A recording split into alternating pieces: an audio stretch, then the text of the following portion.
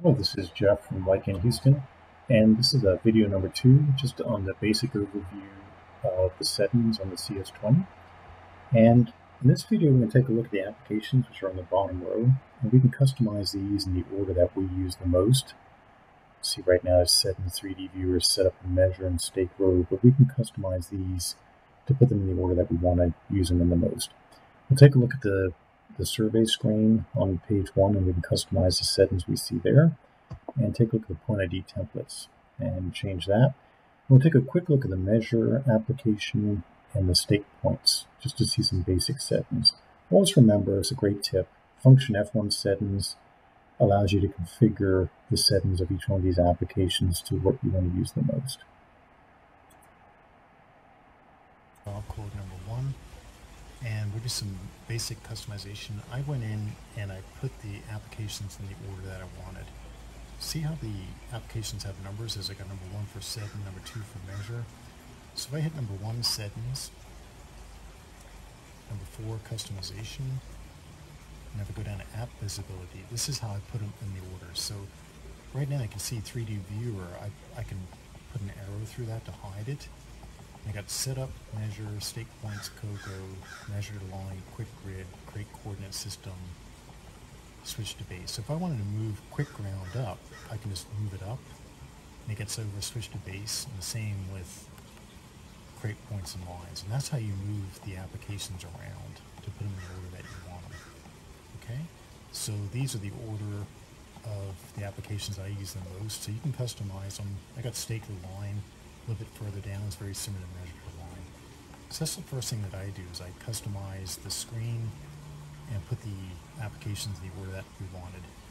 If I go to settings, customization, user define key, right now we're on GPS, so I'll edit page number 1, F3 edit, and I did antenna height, so you can hit enter and you can pick what features you want. So time at point, code and code description. If I wasn't using Leica coding or the code screen and want to do it manually, I do code and description. I like to get the antenna height up higher, because sometimes if you hit code, it'll bounce back down. So you want the code below your antenna height so it doesn't populate your antenna height screen to make a mistake. Then the height is your elevation and northern easting. So once again, you can customize this. I devise these settings.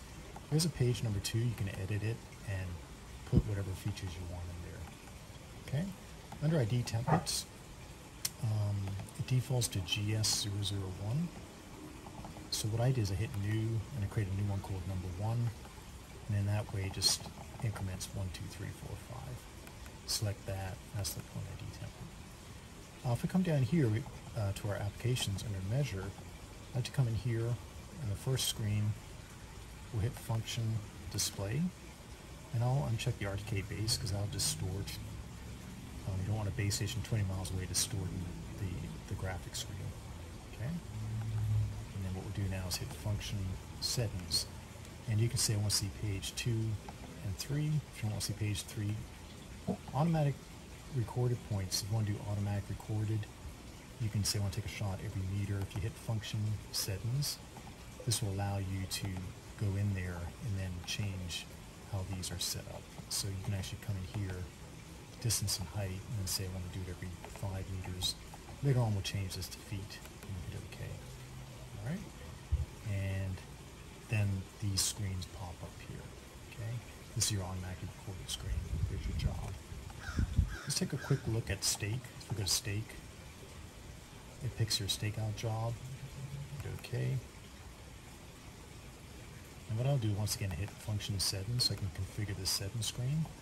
I put a prefix of 1,000, so it's a one big digit in front of my stakeout point so I don't overwrite my control points. And I want to show the design control codes that come in from the ASCII file. Graphics will be facing north. You can change to whatever you want the sun. North is a good default. Quality control, if you want to be within a certain tolerance, you can uncheck that if you're not concerned about it. It'll warn you if you're outside that tolerance.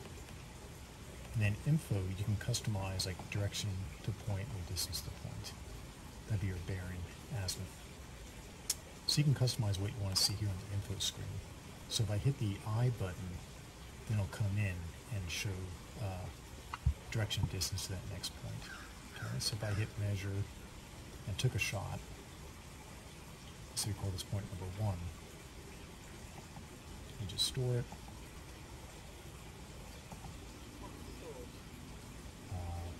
Then when we go to stakeout, it'll give me direction and distance to that point.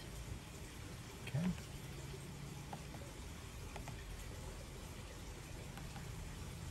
And right now we're in the wrong, so if I go back, I've got the wrong control job. I'll change that to job number 1. Come back here, we're not dialed in, we're standalone, but there's our delta northern and eastern, our elevation, and our cut and fill. Okay. If I come here to the eye and hit the third one down, that'll give me a course made good, and right now it's flip-flopping. So those are some basic settings on measure and basic stakeout stream, and we'll do some more basic settings in the next video.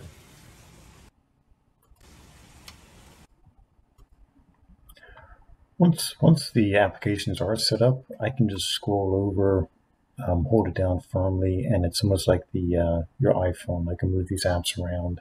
So you can type the numbers in or just scroll over to get the other applications that aren't on the first screen.